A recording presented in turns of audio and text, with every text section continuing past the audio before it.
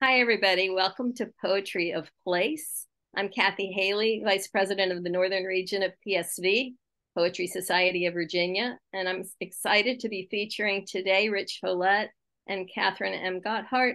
And Catherine, would you actually say your last name the way Brian James said it once that I can't replicate? You actually said it correctly. It's Gotthard, like got a heart. Okay, but he said it the German way, I think. Oh, I cannot say that. So Brian, why don't you say it? Brian, can you?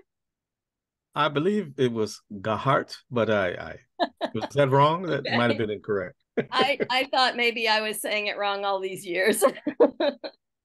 Anyway, it's really nice to have you both wonderful poets. And I'm going to just do a quick opening that I used when I did the first episode of Poetry of Place, um, because that day I had coincidentally received in my email um, this particular um, quote from Courtney Fay Taylor, a Cave Canem Fellow and author of Concentrate. Um, she was in a Poets and Writers um, email and said about travel and poetry of place. I visit Detroit to see my line sisters, Charlotte to see my mother, Brooklyn to see my love. I'm appreciative of what travel offers me artistically, a chance to experience something new and, in turn, say something new. There's the poet I am in Michigan, the poet I am in North Carolina, and the one I am in New York. Each poet is distinct, each should speak. I thought that was interesting. And maybe you look at poetry of place that way, the way that you take on a different voice as you travel from place to place. Or maybe you look at poetry of place in a more focused way, considering places like your backyard, the mountains, the beach, particular spots within a city rather than, the whole of a city. So I'm curious to see how you have selected your poems and how they reflect place in some way. And we'll start with Rich Follett. Happy anniversary, Rich, and Thank you. wife. I'm so delighted to be with you, and thank you all for being here to share this time. Thank you, Kathy, for asking me to come. Absolutely. And let me just say a few things about you, but you can add what you want. I'm just going to say that Rich is poet laureate of Strasburg, Virginia. He has many published books and journal publications. He's featured in the ODU Virginia Poets Database, and he is a musician. And I don't know how he follows the schedule he does as a teacher, a musician, and a poet who's constantly traveling, even if it's short distances.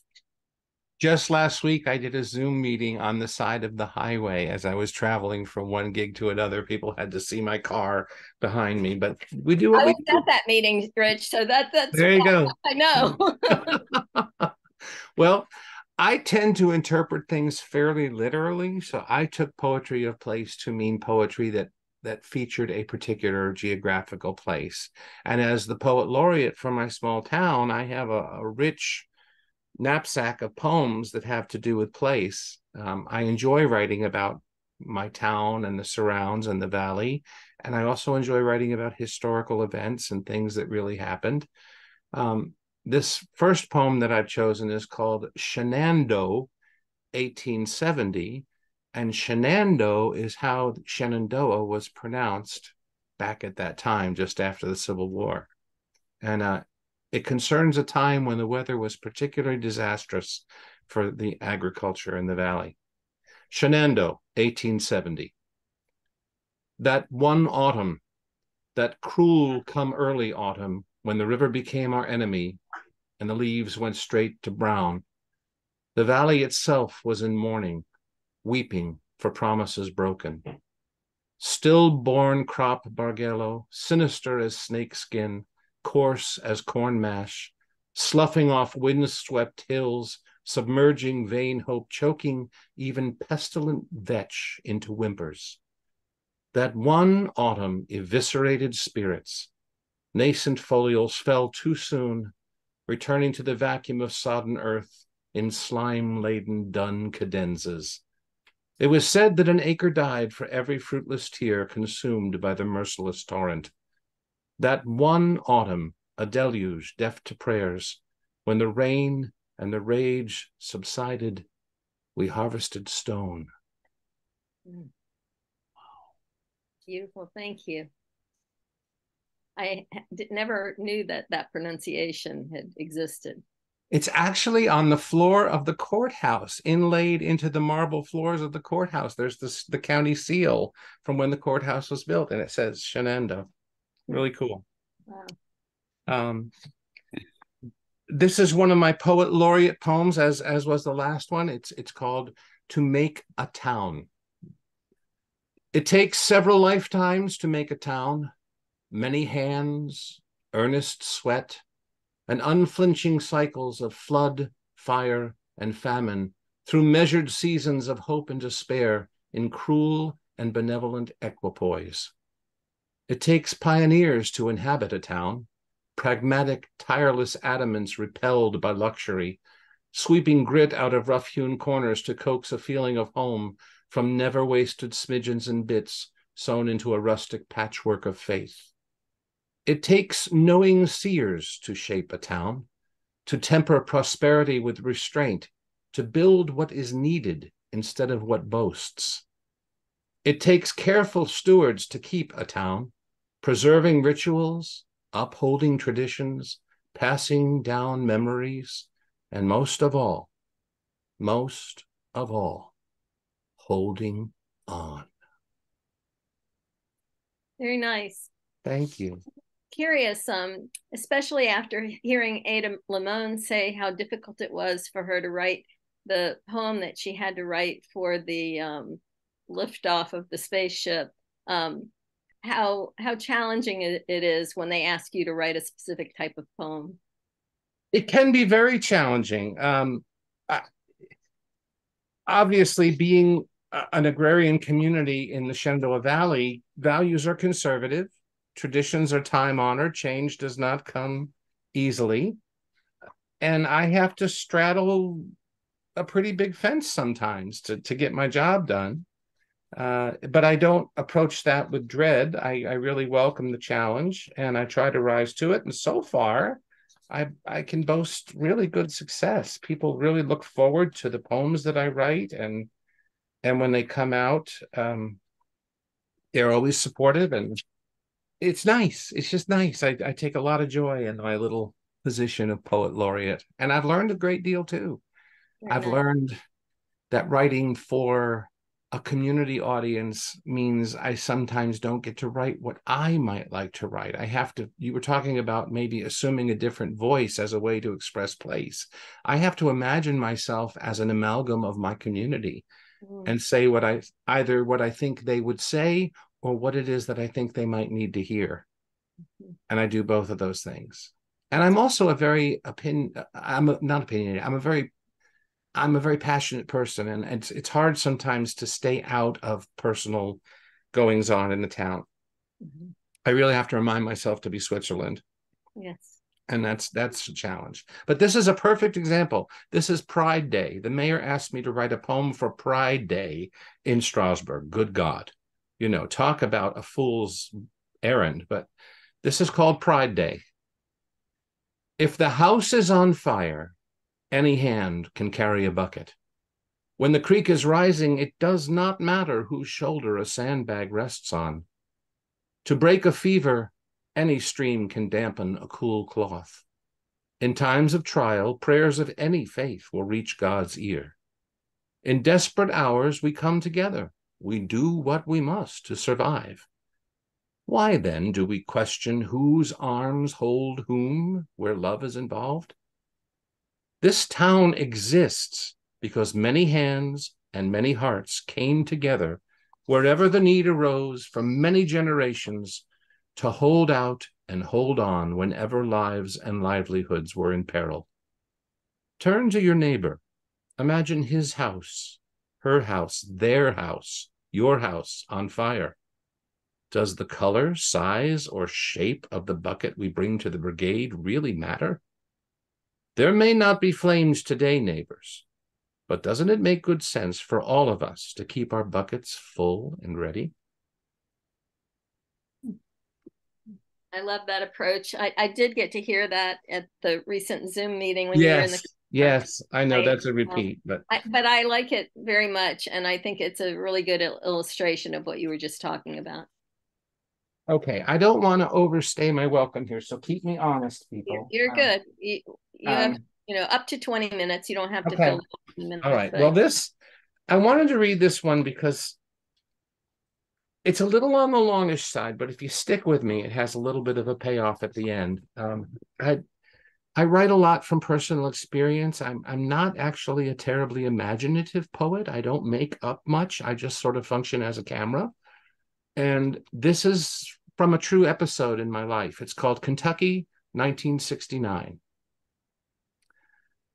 My father, much given to wanderlust, woke us at 3 one summer morning, whistling a strain of Hard Times Come Again No More, and announcing matter-of-factly that we would drive straight from Long Island through New York City before rush hour to Bardstown, Kentucky, Stephen Foster's birthplace. We might have known, really. The Stephen Foster songbook had occupied a place of honor on our gnarled brown upright piano for weeks prior to the excursion. Nevertheless, we were groggy and in a state of docile indifference when he ushered us, mother, brother, sister, and me, into the car in our pajamas, clutching blankets, stuffed animals, and in my mother's case, curlers and a scarf. 16 dust-covered, bleary-eyed hours later, on a scenic 2-lane road in rural Kentucky, some 3 hours off course for our destination, Father did not believe in maps, choosing instead to serendipidize. We pulled into a general store and eatery, the sole watering hole in a desert of bluegrass, which had rolled by our heat-rippled, half-open windows since noon. We were giddy at the prospect of a bathroom, a chance to stretch our legs, and a plate of hot home cooking, roadside paradise. Heavenly smells within. To the right, the crowded tables and booths. To the left, a dilapidated and empty mirror image. Fearing road-spawned fretfulness from children and spouse, Father directed us to a booth on the quieter side. We had waited patiently for the waitress for half an hour when Father approached the counter and asked for someone to please come and take our order. When another half hour brought no result, Father, never a paragon of patience, surprised us with his calm demeanor in asking at the counter a second time. Only when our wait was approaching absurdity did the shy, honey-voiced waitress finally come to our table. After Father inquired as to why she had not brought menus, the starched, bleached girl replied in hushed tones, "I'm sorry, sir, but I can't serve you here." "Oh, is this section closed?" he asked. The waitress's answer was as deafening as it was quiet. She merely repeated in a lower tone, "I'm sorry, but I can't serve you here." No sign or posted policy matched her inflection, only a tacit understanding to which Northerners were not privy. An interminable second later, Father's face became an inferno. He did not or could not speak. Rather, he scooped us up as if we were rag dolls, barked, "We're leaving," to my aggrieved mother, and carried us, muling and unfed, out of the restaurant into our faithful station wagon, which had never felt more like home. Father was silent for many miles thereafter. My 9-year-old mind could not comprehend the unwritten rules of a 1960s eatery in the South, that it was not the section, but the people, us, violating the status quo. 8 years later, in a high school civics class, I learned that there were tables in Kentucky in 1969 at which respectable white people would never sit, where no decent white person would dream of offering or asking for service, and my childhood mise-en-scene came into belated hyperfocus. In a single moment, I became a clenched fist of puffed principle and bluster, overarching time and place. 50 plus years later, I can still reanimate the hot flush of anger as it rose in my callow white boy face, forever branding me as my father's son, echoing his apoplexy in the face of overweening bigotry. A wayside diner in Kentucky delivered the first sting of segregation my young life had known. Signifying death to innocence, blamelessness offered no antidote. The venom took its time, but that one excruciating glimpse poisoned me with an indelible cellular shame. 4 decades later, I was filling out paperwork for an adult education course when, under race, I discovered that the only choice afforded a person of my complexion was white. I called the university business office to ask why there was no bubble for Caucasian, and I was told that government standardization had eliminated that option. Remembering a divided roadside diner and its menu of thinly veiled hatred, I crumbled the form and fed my brain elsewhere. Wow. Powerful. Thank you. A little bit long, I'm sorry, but just a fun one. And I'm going to share one more really quick one with you, just because it's a nice note to end on. This is the poem that I wrote as the Strasbourg Poet Laureate for our annual Christmas tree illumination. And it's become something of a local classic. It gets read every year. Even when I can't attend, they get someone else to read it. It's called Illumination. The scene is repeated each year up and down the valley. A town, a Tannenbaum, lights and carols, while an unseeing host of others streams by on the interstate, truck tires on pavement, echoing through winter crisp ridges. This town, though, is our town. Our tree, our lights, our carols, and so we love this night as we love this town, like no other. A welcome is extended, a speech is made, a switch is flicked, and the tree comes to life as only a Christmas tree can. When I look at the shining faces of those who can do, who will do, of those who join hands whenever the community is in need to build, rebuild, or just to bear witness. When I look at these starlit faces, hands joined together, voices raised as one, I realize it is the tree that stands in wonder. Wonderful. Thank you so much. Thank you all very much. And now we're going to switch over to our poet, Katherine M. Gotthard. And Katherine is from Manassas, Virginia, by way of many other places in her earlier career.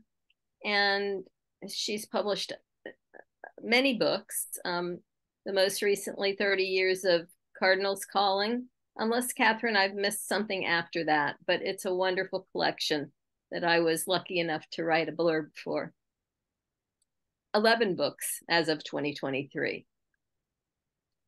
She's been the winner of quite a few awards, and she's done a lot of work in the community, giving back by giving her books away and giving workshops in the schools and for other events like PoetCom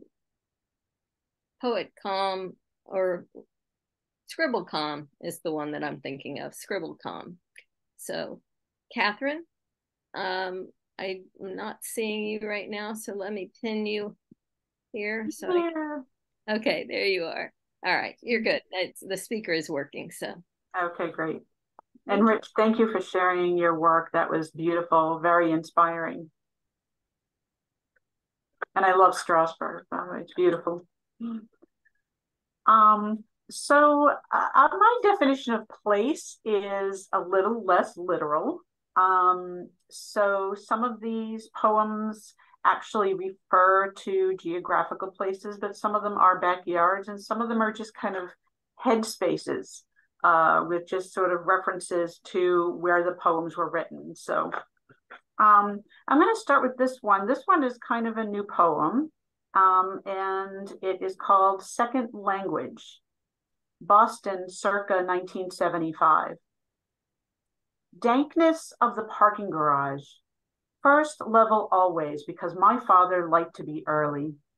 Gasoline, oil stains, July heat, foreshadowing of mussels and beheaded fish coming in quickly through concrete columns. Excitement welling like tears, I am eager for fruit bins and pinwheels. Statues of saints, umber cakes and biscotti. Old women calling from open windows, and men with slick back hair singing in the streets. I don't know what they are saying or why some of them wear chains, their chests and belt loops heavy with them. I just know it is my heritage. Va bene, cose è la vita. All right, that's life. Acceptance is a choice. Beautiful. Thank Love you. the addition of a second language and the imagery. Thank you. Oh, thank you. So my maiden name is Mercurio, which I took as my middle name. So that harkens back to my Sicilian heritage and my grandparents who actually did speak Italian, and I don't. So hopefully I didn't butcher that. Sounded good to me. Wonderful. This is, let's see, another new one that I just wrote the other day, actually. It might not even be finished. We took a little trip to Pennsylvania. We saw falling water. We stayed in a little town called Confluence, and it was absolutely lovely. When I was writing this, I was sort of putting myself back in a kitchen. So that's kind of the place here. And it's called Morning Song. I notice now as I enter the older years how words become less visible, dissolving, evaporating somewhere between the kitchen sounds of a dripping coffee pot, background music, and the dissipating feeling in my fingertips. Somewhere I read that is normal, that as we age, we turn inward, speak less, feel less, letting our children articulate for us, the morning dove hum our quiet breakfast song. Have you ever had that song in the nook of your head, playing day after day? Someone said it's a theme song, something that speaks for us, speaks of us, so we no longer need the words. When I am 90, still sitting here among the trill, I think I will totally turn inside out, everyone else's thoughts, infused, diffused with mine. And me and my once caffeinated tongue, fingers that felt every keystroke. You will hear my wordlessness, my quiet-eyed calm, the homespun song we begged for when we were young and loquacious, convincing in our words, convinced of immortality. Wonderful. I've never really thought of that concept of being turned inside out. That's going to stick with me for a while. Thank you. This one you've heard before, Kathy. This one is from, and you've read it, of course, because it's in 30 Years of Cardinals Calling. And it was the winner of the Golden Nib contest from Virginia Writers Club a couple of years back. It harkens back to my in-laws' place on Colonial Beach in Placid Bay. And it's called Kayak. Something about water brings me back to the beach home, the way we'd gather before clouds could, fish hooks and minnows at hand, those little sacrifices nature makes for us so we might understand life's circle. And yes, early blackness, August air wrapped around our bare shoulders like a damp comforter, warming but warning us all at once, that deep encouragement to get moving before extreme weather took the day. And yes, the fish we caught, we ate, Dad first, peeling off years measured in gills and scales, Mom frying fillets in the same stainless pan she'd used since we were children. And then sometimes the ocean had a voice, waterfront, a silk sheet, yellow kayak by the dock, sky hinting at orange, paddles already in the boat. How could we not venture into its insistence, explore the hush of days gone by too fast, remembrance of last night's laughter, children making a mess of the den? And somehow in the morning, the call of carp plopping in and out of ripples they themselves created, the first croak of blue heron celebrating itself like the final surviving dinosaur. We pull the kayak into shallow water, step in, find our balance like a miracle, push off. It is the moistness that seems to do it, bring tears as we navigate low tide, salt pouring into our pores, the sweat of the nudging wind. It brings the barriers between earth and skin, while everything, yes, everything whispers, this is what you were made for. Slowly, we dip our oars into the world, remembering to favor neither right nor left, part the bay's water in the center. We move away from enduring shore, reminding ourselves it will always be there. We launch again into introspective dawn, paddling towards sunrise. I'm very happy to hear that poem again. It's just beautiful. And I think that Brian did a wonderful job selecting it for first place. Oh, Brian, thank you. I have you to thank for that. He put it in the chat. I didn't know that until I read it in the chat. Thank you. Thank you. How are we on time? Okay. Yes. Okay. Yeah, my poems don't tend to be too long. ADHD, I don't know. I could never write like a full-blown novel.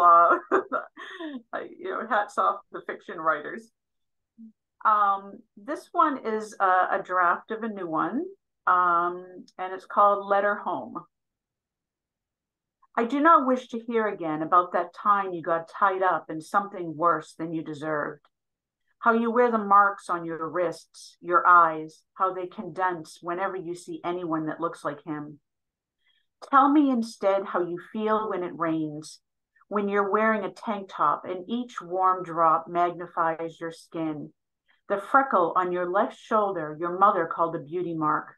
The biceps you built carrying your own wood and mulch, building a home for yourself. Tell me about that time you woke early for summer gardening and in your backyard stumbled upon a doe feeding dew to her babies.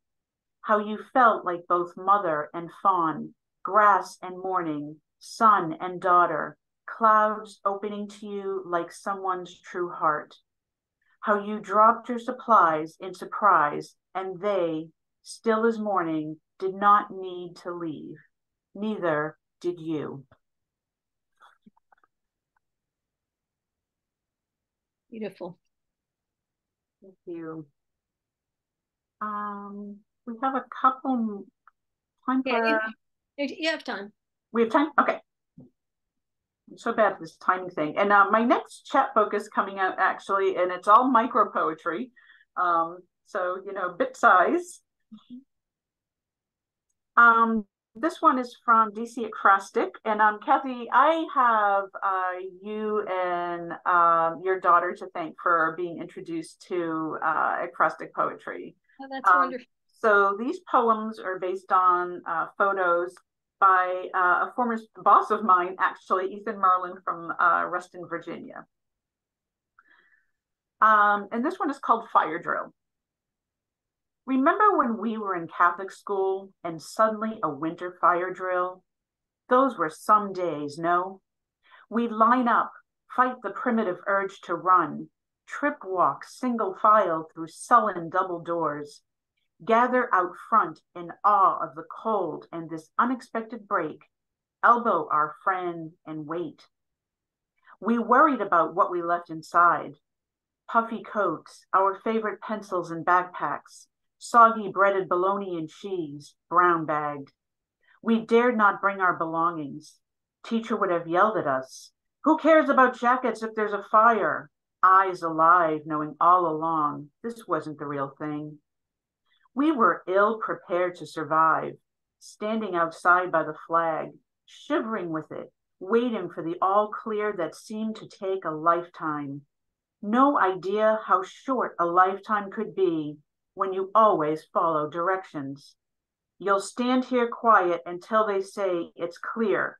If you're talking, they won't let you back. Amazing, those things that silence us. And it sure sticks with you for a long time, right? It sure does. And this last one, I think you've heard before too. This is, can't see the photo, but it's based on a photo of, yep, you totally can't see it. Based on a photo of someone in the National Gallery. And it's called Artist. I'm reminding you to go back, rewind, even if only in the folds of your mind. Go back to the gallery. Wear your dark glasses and cavalry coat. Be that thumbprint against the white wall, austere in the art of your own dress. Halls hailing you just for being yourself, as if you were light itself. Return to the paintings that reflected you, retelling your story by heart. Step lightly into the stairwell.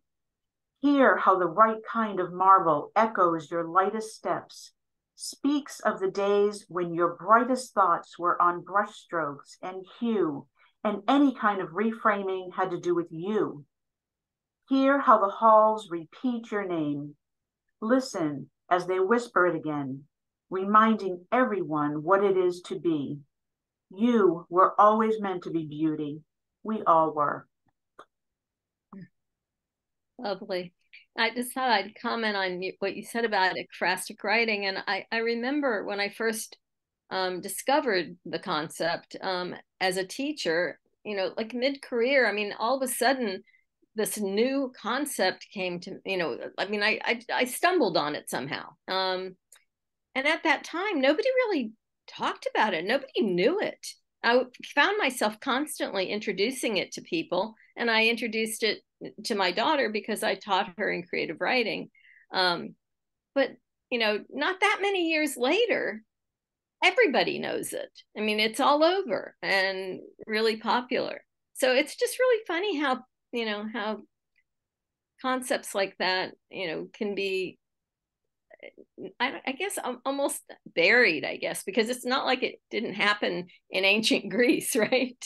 So it's really interesting how that happens. And I feel like that's true of a lot of different kinds of poetic forms also. Like the way, you know, you write a lot of haiku in addition to other short poems, but, you know, that's something that has seemed to go in and out of vogue over, you know, many years. And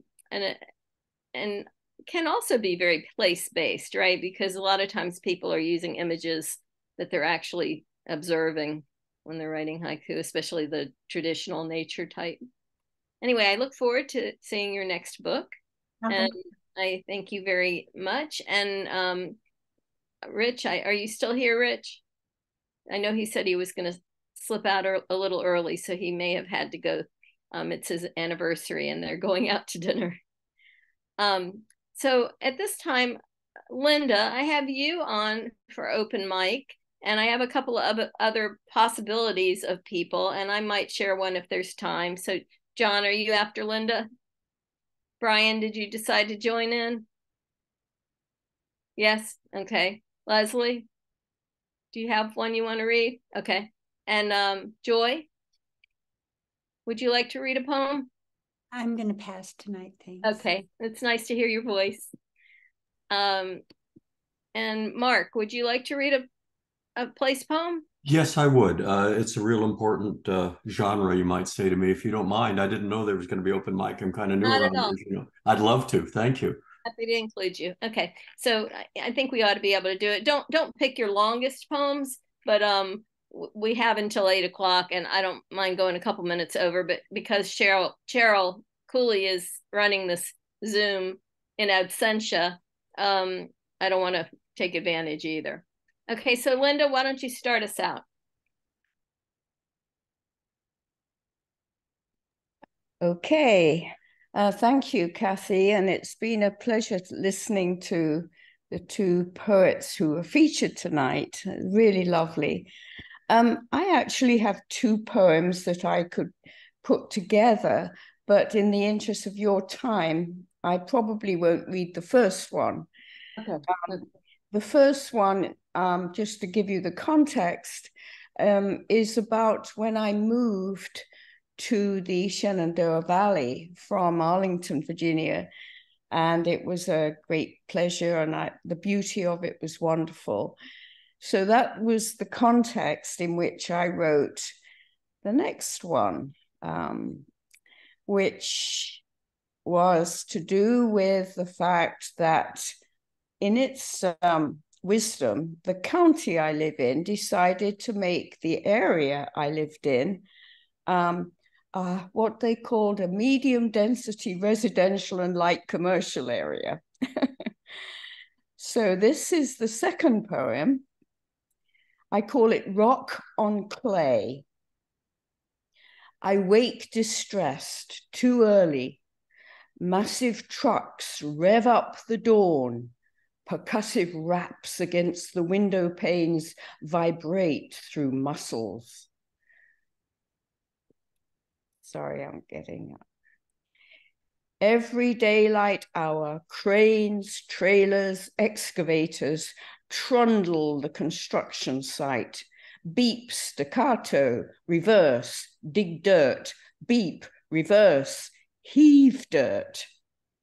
All morning, red dust stings my eyes like clouds from craters craggier than the moon.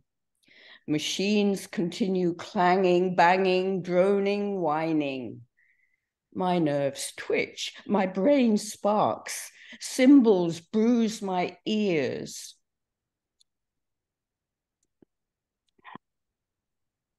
Sorry, the paper keeps on twitching in sympathy with the poem, I think. Okay, cymbals bruise my ears, sear my mind, drums thump, roll, thump. Mid-afternoon, drenching rain, truck wheels cling, sucking mud, lightning flashes, thunder cracks, men dash for trucks, their moisture wicking overalls sopping wet.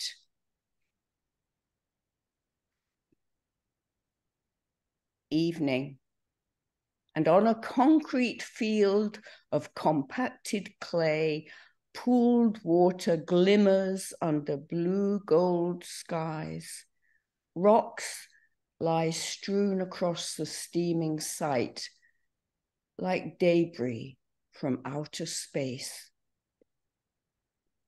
Beautiful. So many images with so many senses that really make that come alive. Yes. You can feel the intensity of it. Absolutely. Absolutely. Thank you. Thank you, Linda. John, I should tell you all, I just moved away from that place. Oh, yes. To a much calmer place near the Eastern Mennonite University with wonderful old trees and old churches, and it's just lovely. I can tell you're happier. All right, John.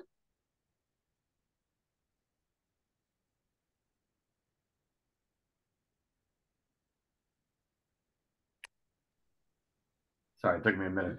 Okay.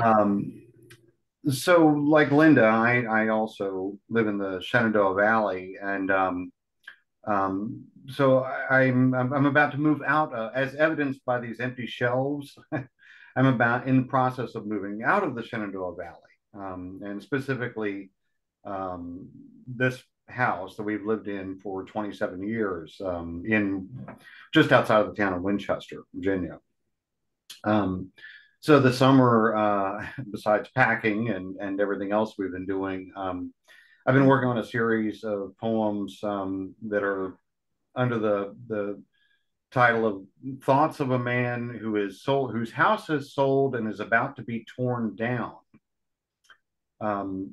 It's a little bit of a long story about why the house is to be torn down, but it has a great deal to do with exactly what Linda was talking about.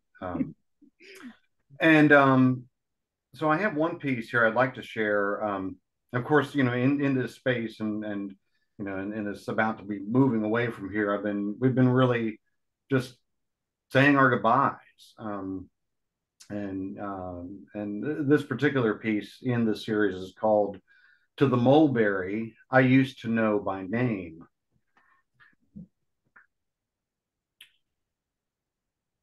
Your name escapes me, erased by the chalk-eating fairies of age, the name-stealing gnomes of weed. The blank space where your name once lived beside runes and the names of dogs we buried, a missing tooth in the smile that kept us here.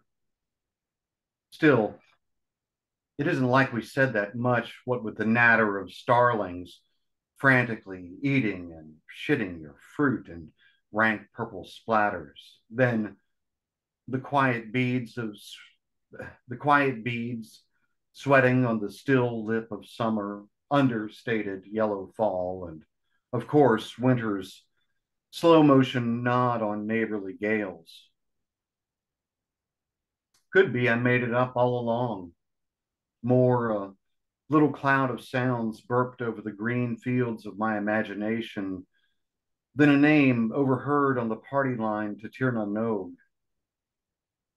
And maybe what I fear isn't the lapse, but the spell of living here being broken, ravaged for weeks by talons and beaks, and just like your torn and ragged leaves disappearing.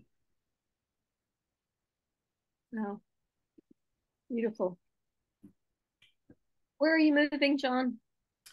We are moving to the town of Capon Bridge in Hampshire County, West Virginia. Oh, wow. I'm not sure if I should be telling you that because I'd like to keep my position in the Poetry Society of Virginia, but I'm planning on doing so, even from being literally right on the border. I've been a lifelong Virginian, so I think I have the right to hold on to this position, even if I'm physically in the state of West Virginia. The geologists get out to take that. All right. Thank you. Thank you. Brian, you're on. Okay. First, I want to say the two features were fantastic. And there was no way I was going to miss that performance, and it was well worth it. I chose a spiritual place, and I'll just jump right into the piece. It's called Sacred Boundaries. Blessed are we, the transcribers of emotion, unknown to you in flesh, intimate with you in spirit. This holy gift given does not mean we escape the pain of knowing of the traumas of life felt before birth. It seems to see the beautiful and the murky as it is, and still choose to be born into this predetermined facade, in this construct of time, making a simple reality out of temporary theater. We intensely attempt to master perfection of our craft, a sweet sorcery used to curse and bless, to sustain you with words spoken in tongues, to live within this craft of insanity. But if weeds are left to grow and fester, our mind will slowly burn our memories. We will reach our sacred boundaries. We will verge upon suicide. We, the woeful poets, the uninvited guests, who bring the passion of fires and leave ashes unswept, measuring our time only in profound accomplishments or tarnished turmoil. We are the ones who were born but not prepared to give until bare and bleeding, to live with our essence deprived. We hunger and dwell in spiritual arenas in an unsolicited manner. But our mission was only to help you to see that all of us were created within the same origin. Our time spent screaming and not being heard. Yes, our time never truly being understood. Blessed are we, the transcribers of emotion, unknown to you in flesh, intimate with you in spirit. We are the faint glimmers in rivers, wavering in the golden light, and then soon forgotten. Thank you. And I wrote that piece after learning of a poet committing suicide. So I had to create that piece to escape the energy of that. Thank you. Wow. Thank you. Appreciate your sharing that with us. Leslie, how about you? Okay. This is a poem that was written kind of as an ekphrastic to Stanley Kunitz's Boy in a White Flannel Nightgown. And it was kind of inspired by that, but it harkens back to a place in my childhood when we first came to the US. And we lived in this small town in Western New York State. Blessed place to have a childhood. No such thing as a locked door. So this I dedicate to my brother. Boy in the White Flannel Nightgown. He was the son of immigrants who would never understand the cruelty of bedtime in the soft summer darkness, when stadium suns still illuminated diamonds in the dirt, the smell of sweat and tobacco, and the smack of leather on leather and wood. So on those nights, he built tents out of the sheets and dugouts of pillows to cradle the small plastic transistor as he listened to the passage of innings. He knew each player's stats and often whispered them before the play-by-play. He tracked the home team all season, especially that miraculous game that would clinch the pennant. Coming down to a tied game, bottom of the ninth, 2 out, runners on first and third, and a count of 2-1 on the heroic left fielder. Then the pitch, curving low inside, the smack of leather and string on wood, and the little radio crackled, going, gone, as my brother raced to the backyard in his nightshirt to see the meteor of that home run blaze into the heavens.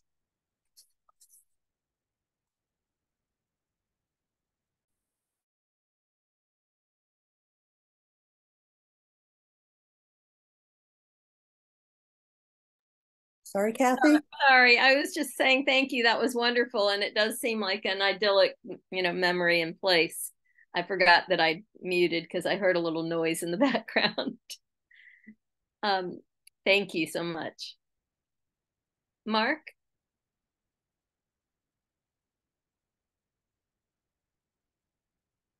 Okay, I'm back. Thank you. Thank you for letting me go at this time. First of all, I want to thank Kathy for including me again. I'm very new at this stage of my writing, and what a pleasure to hear all of you and aspire to where you are in your writing. I want to keep going. On Thursday, Friday, and Saturday, my wife Laura and I were up in, or down from here in Galax at the Old Fiddlers Convention, just loving it. We'd never been before. We love that music. We love that place. And we took a side trip up to Speedwell. The locals call it more like Speedle. And we went up there because Laura's daddy grew up there. And beautiful place, wonderful memories, except we found something very important to her father and the community was gone. I call this the Speedwell church disaster. Way up in the Virginia mountains where the ridges roll like waves on the Atlantic, up where Laura Ann James' daddy, Bob James, was raised on Cripple Creek. Yeah, the Cripple Creek in the song. He played it on banjo. Up where the names on the headstones are still alive, the few families of those hollers, Shanahan, Nolan, Whalen, strong Irish Catholics who came to Speedwell generations ago to mine the ore and wring some corn or hay out of stiff, dry clay. Butch told us all the good stories from the porch at the Speedwell store. Did you all know the Catholic diocese tore down the little church building? Bob James got baptized before its altar, and his grandparents. His mom and daddy and 6 sisters of their 9 children are buried out front. Laura knows Daddy's sister Regina paid for the empty church upkeep till she was laid there. Diocese big shots didn't have the decency to bury the church remains, a damn pile of half-white painted lumber rubble, a brand spanking new copperhead nest. Thank goodness Laura's daddy can't see what happened. I reckon first they consecrate, then they desecrate. So much for the old structure's stories. See that cornerstone, St. Patrick's 1906? Year Bob James was born. Now it's just another tombstone where for years and years people prayed to the Virgin, married their sweethearts, and honored their dead. Now who honors this sacred ground? Well, Mr. Funk ain't Catholic, but he still mows the cemetery lawn just out of respect.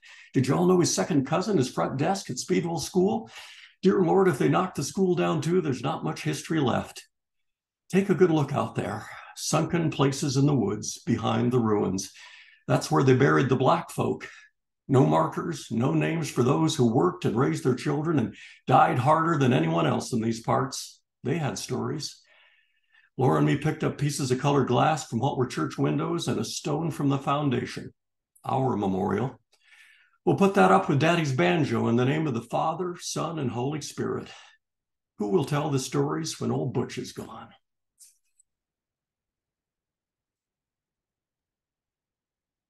You may say that you're new to poetry, but I can't really tell, and you're definitely not new to performance.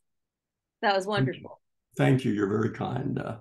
I'm learning a lot from you all too. Thank you. Thank you. Alan, I didn't see you initially when I was flipping, through the screen. So would you like to share something? Yeah, not right now. Thank you. Okay, thank you. All right, then I'll read one poem, and I'm gonna share a poem that is about a place in Richmond, and this might be a little bit more unusual, but it's a place where I haven't actually been in this exact spot, but you'll understand why I'm musing about it. It's called The River. At the Yellow House on West 29th, I'll back up and say I have been to the Yellow House, but I haven't been to the Spring. So that way you'll understand. The River. At the Yellow House on West 29th, in the year she read Tomas Tranströmer, Sweden's 2011 Nobel laureate, the college girl discovered the spring on her running trail along the James, Buttermilk Trail near Riverside Drive, where she carried glass jugs in her backpack to collect cool water from the Buttermilk Spring, a historic site near Canoe Run Park and Canal Lock ruins, where workers once stored cans of dairy, milk, butter, buttermilk to deliver throughout Richmond. Images as fresh as spring water populated Tranströmer's poems, images as fresh as fish pulled from the James, as fresh as the blue heron standing statuesque, sometimes in a twisted yoga pose on shore, until the moment of flight, soaring low over mirrored water, darting up to tree canopy. River creatures comforted the college girl, reminding her of home beside a reservoir, the dammed up Occoquan River. Tranströmer's poems consoled her at a time when a concussion challenged intellect but sparked creativity, a painting frenzy until the walls of the Yellow House were covered in art. I never joined her on this river run, but today I trace her steps, imagine the rush of spring water, the sound of life crashing out from a natural tap, taste the refreshing snap of her spirit as I swallow. Once, Tranströmer found his way into the college girl's poem, but she revised him away. Each time I read the new version, I missed him there. Perhaps it was the reversal, a daughter introducing her mother teacher to a new poet. I wanted to honor him, to remember him inside a poem, to recall what she'd given me, the half-finished heaven. So I wrote my own poem, beginning at the same yellow house where she lived only 1 year. Now more than 4 years have passed since she joined Transtromer, where even the ghosts take a drink, where water glitters between the trees, and I see them together through the window of the river. And those last lines, even the ghosts take a drink and water glitters between the trees, are from the poem The Half-Finished Heaven by Thomas Transtromer. Thank you. So places have taken on a lot of different meaning, like in terms of physical places, like places we celebrate, places that we're annoyed with, places that we're imagining, places that are part of a spiritual consciousness. And it was lovely to hear so many different varieties today, both from our featured poets. Thank you, Catherine and Rich, and also from all of you who participated in the open mic. So we have another Poetry of Place coming later in September, and I'll have another flyer up and spread the news in the next September 1st Northern Region newsletter. And also in September, I'll just remind people that Claudia Gary is going to be doing one of her workshops on sonnet writing, which I'm very excited about because she usually teaches them for the Writers Center, where you have to, pay a significant amount to attend. Of course, this is just a one, short workshop, like an hour and a half workshop, but I feel like we can get a taste of some of what she does. And then if we want to pursue something, more detailed, we can also participate at the Writers Center if we want to. So I am also working on a scheduling of the Where Art Meets the Line. It's been a while since we've had one, but I just wanted to let you know that I haven't forgotten that series. I've just been really busy. So thank you all for participating today. Kathy, could I ask a question? Yes. Catherine, how could we find your new book coming out? Oh, very good question. Usually if you go on my website, I will have it announced on my website. I'm also on Facebook. I'm on Twitter, well, the platform formerly known as Twitter, Instagram. But let me drop my website into the chat. Who's publishing this one? That is being published under an imprint. Mm-hmm. ATW Publishing, CatherineGothard.com, is it? Yeah. Yeah, and I considered actually going back and asking San Francisco Bay Press if they would be interested in doing a hard copy version of it too. So, so we'll see. So, okay, so this one is an ebook initially. Then. It's going to be an ebook, yeah, and print. I'm just not sure where I want to do the print because it is micro poetry and the market for that is very different. Right. I bet. Well, I'll be looking for it. Yeah, definitely. Thank you.